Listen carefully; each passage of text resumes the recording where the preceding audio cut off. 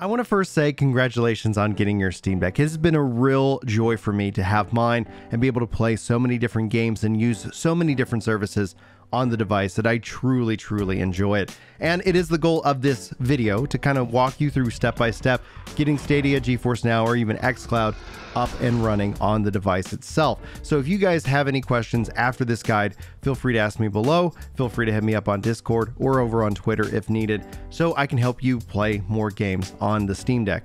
Now, while this is going to be primarily focusing in on Stadia as kind of the core component, you can see it up here running as I capture this video. This guide should be able to be kind of translated into any other online service that is essentially going to stream games to you. Anyway, with that kind of light introduction, hello everyone. My name is Brian. If you're new around here, if you enjoy these videos, be sure to hit that like button. It's a great way to let YouTube's algorithm know that this is a good video. You can always leave a comment, and if you find like the best way to say thank you is share it out with anybody else who's looking for those things. If you haven't subscribed to my content, I talk about video games here, primarily RPGs. But I'd love it if you subscribe and check out my other videos if you get the opportunity. And again, like I say, if you feel like I earn it. But I'm going to walk you through right now getting Stadia set up and running on your Steam Deck. And the first thing you want to do is you want to press your Steam button and you want to bring up your power menu. And from here, you want to go to switch to desktop. I said restart to desktop, but switch to desktop. And that's where our guide is going to officially begin. All right, so now that we have the desktop booted up, I want to take you into Discover Software Center. You can use the right thumb pad as your left click. The left thumb pad is going to act as your right click. And from here, you can do two things. You can either search, you can press the Steam and the X button to bring up your virtual keyboard that you see here. Pressing Steam and X will actually close that again. Or you can actually just search for it by clicking on Applications, clicking on Internet, and then finally clicking on web browsers. You're going to want to scroll until you find Microsoft Edge if you haven't searched for it, and it's usually down here a little bit on the bottom, and using the thumbstick it can be a little bit difficult. Now I already have it installed, and you'll also see that they have the Microsoft Edge beta. At this time of recording, I went and installed the full version, not the beta, but I'm going to leave the choice up to you on what you want to do. Now from here, you want to go ahead and click on your application launcher, going back into Internet, and then finding Microsoft Edge. And here you want to go ahead and right click it, and then you want to say add to Steam. If I go ahead and click on this, it's going to bring up a little add to Steam window box, which it'll allow me to add obviously Edge to Steam and act as a game, kind of as that third-party non-Steam game. Now, once you've gone ahead and added Microsoft Edge to Steam, there's one thing you need to do, and it's actually give the browser access to the Steam Deck controller setup. To do this, we're going to have to do a little bit of console command. So again, go back into Application Launcher, go into System, and then what you're looking for is Console right here to load up the terminal.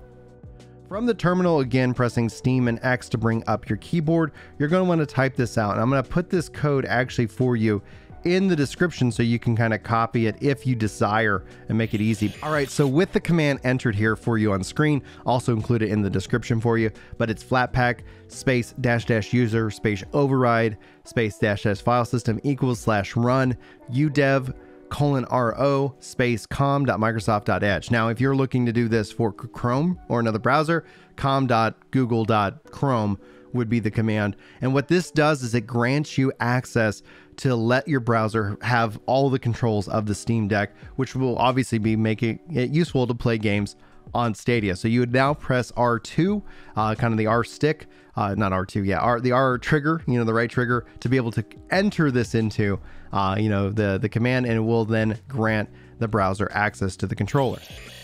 All right, now that we've granted it access, you can see here I've actually already configured Stadia with these properties and to make it kind of more useful and stand out. You can actually change the icon. So I just went out to and downloaded a Stadia icon so it shows up a little bit cleaner here, but you're going to want to go in and change your launch options. Now on the screen right now, I'm showing you the code specifically. It gets a little bit challenging as I kind of try to capture this information and display it here as a part of the capture software. So note that I'm just going to display it cleanly and easy for you. You want to type in these launch options after the @u space @, which is low, further down the way from what is usually on display here for you. But you want to put these in because it will automatically force it to launch into Stadia mode, making it very clean and easy. You don't actually have to have it force launch to Stadia. You could always just bring up the browser and just navigate to it, but this gives it a real clean look when launching on the Steam OS.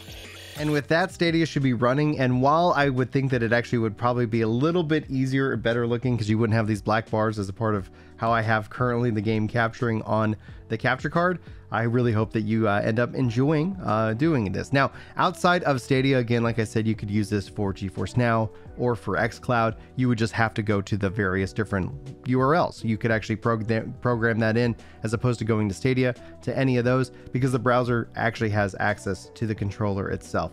Anyway, I hope this was useful. Hopefully you find something good out of this.